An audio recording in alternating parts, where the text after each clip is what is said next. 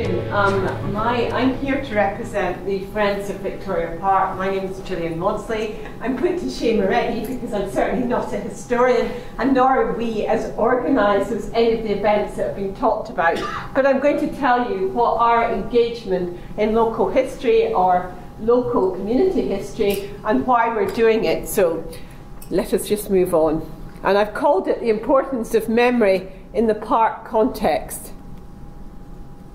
So, what is memory? Well, we've already covered that with Neil. Memory plays a very big role in our lives. It allows us to remember skills we've learned, retrieve information in the brain, or recall a precious moment that occurred in the past. And that's what I want you to pick on, because we never actually know the true value of a memory until a moment becomes a memory. You're sitting here, probably bored, you're thinking of what you're making for dinner tonight, but you may or may not remember something that's said here. We can't tell what we're going to remember.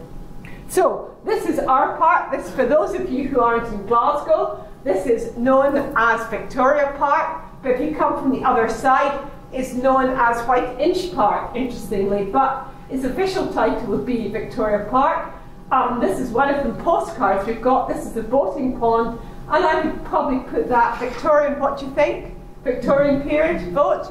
So the park opens for the Queen's Diamond Jubilee. So probably I would say about 1890s is probably that photograph. It certainly doesn't look Edwardian to me. So if we go on to the next one, what's that? Very symbolic for today. What is it? It's the War Memorial. Now, interestingly, I don't know what all of you know about war memorials. This is actually one that was commissioned by quite a famous architect at the time. Do any of you actually know why are there war memorials in some places and not in others? Does anyone know why that is, or give me a reason? Because it was up to the community to fundraise and establish it. It was about community. It was different communities that raised funds for putting a memorial up. So, for instance, in my professional capacity, there are no memorials to lawyers, because the Law Society of Scotland doesn't exist at that time. But what you get is you get different organisations of lawyers, like the Writers of the Signet, or the Faculty of Advocates, or indeed some of the courts. You will find memorials up. Those of you who are in the government, St Andrew's House has a plaque up in the main bit to the Education Department. It's random. It depended where they wanted to commemorate. All the old schools, universities have war memorials. So what we have here is the people of Partick and White Inch decided to get the funds together, and they built the memorial. Now, this memorial doesn't have names on it, and I will come back to that in a minute, but it is quite a significant site in the park. And if we can just, not sure how to press this, I've got a little bit of PowerPoint, hopefully that it'll load.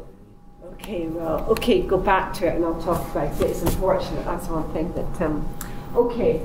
So, unfortunately, this was one thing I hoped to play you. If you click on this, this is publicly available. What it is a short piece of the Armistice Service of 1928. And the reason I'd like you to see it is the park is mobbed.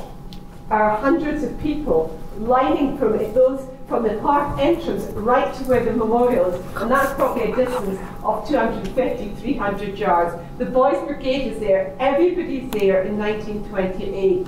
So if we can just move on, no, let's not, we don't want to keep people back, so we'll just go on. We'll see if we can find it afterwards. But the link is there, which I can send, or it will be available. So this isn't now moving on, it's not showing up on that. So, what I'd hoped to get, it's not, that's it, where we are. Okay, so what I hoped to get you to see was the date. I was going to get you to tell me the date, the people I've just described, the clothing, they all have their hats on, and the location was a park. And that would be a memory, a very important memory. And I see the children in the Boys Brigade, and I think, I wonder if your fathers survived. So that's something very important. But coming now to our project,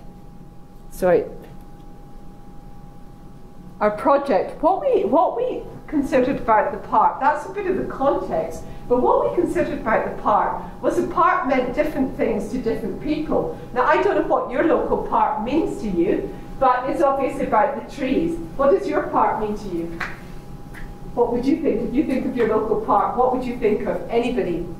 Dog walking. But dog walking, perfectly reasonable social activity. Anybody else got something else you remember from their park? The swings. The swings, because you played there as a child, or you may take your children there if you have any. Anyone else remember anything else significant from your park? Picnic. Pardon? Picnics. Picnics, excellent. So these are all things you associate with the park. So we wanted to promote as a local group not only the architecture of the park, it's quite important. Those of you know it's got the fossil grove as well. We wanted to promote the history. We also have things like the park runs, which is sport. So we thought we would interview local residents. Now, I'm interested in what the projects before said, because it's been difficult to find them. Not that easy to bring people forward, but we have managed to interview some informally, not recording them, to find out what they remembered of the park. And the idea in the end was to record some oral histories. It's been a very interesting exercise, because unlike the other projects, which are very well planned, we didn't know what we'd get. And this lady there is Joan Hardy, a very feisty lady, and I interviewed her. And it was very interesting because she started the interview with, I don't remember anything. There's nothing really important. So you'd say, where did you go for? Oh, well, we played in the park, and she would tell me bits and pieces. And then I actually wrote up this interview, and it was published in the West Ender. And she was 94. While she was taking part in the project, she said the memories weren't important. I was just someone that played in the park in the 30s. Nobody could be interested in that now. I said, well, you must have lived through some interesting times. Yeah, well, if you call the bomb that landed on Bankhead Primary School on the 13th of March 1941 interesting. Well, I said, it was quite interesting. She said, my dad should have been there that night. It was a first aid lecture. There was about 30 killed. But my dad, for some reason, had to go and do something else. He wasn't there. Okay, that's not interesting. No, we continued. So on we went, and the next bit was, did your parents go with you? No. We went to the park to play. And she went on to tell me she played peaver. Now, how many of you know what peaver is? Hopscotch.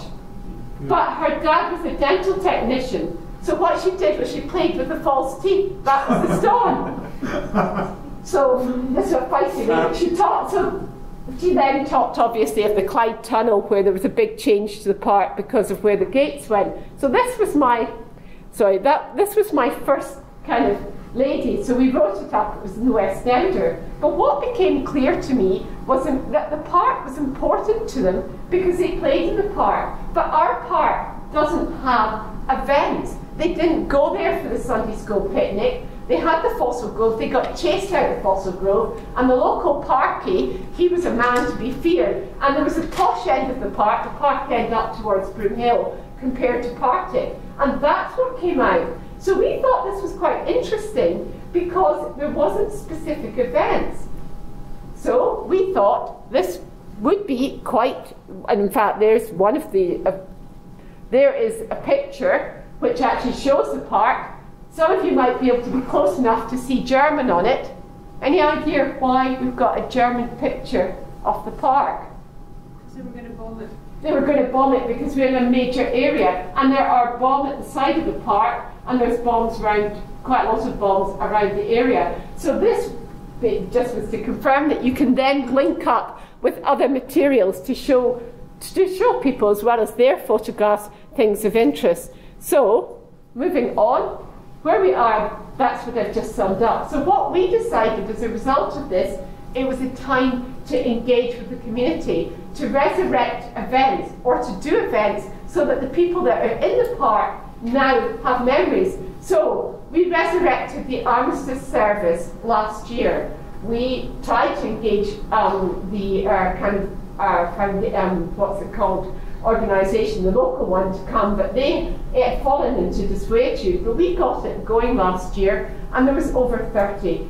Again, I'd be interested in your experiences of trying to engage and promote events, because I don't know what we'll get tomorrow, but tomorrow there is another service there, and I'll come back to that. We also installed a tree dressing service. This was at Christmas time, where we put encouraged the children, the local children, to put ornaments and things on the tree. And I was absolutely delighted. At the end of Christmas, when we went to clear it up, they'd obviously put lots more. It was very gaudy. I don't have a picture of it, but it was very gaudy. But they had come to the park, and there was the Christmas tree. And we thought, we really liked that. We hope, obviously, to install, someone said, a picnic over here, maybe have a picnic at some point. But these hopefully will become events that people will then associate with the year.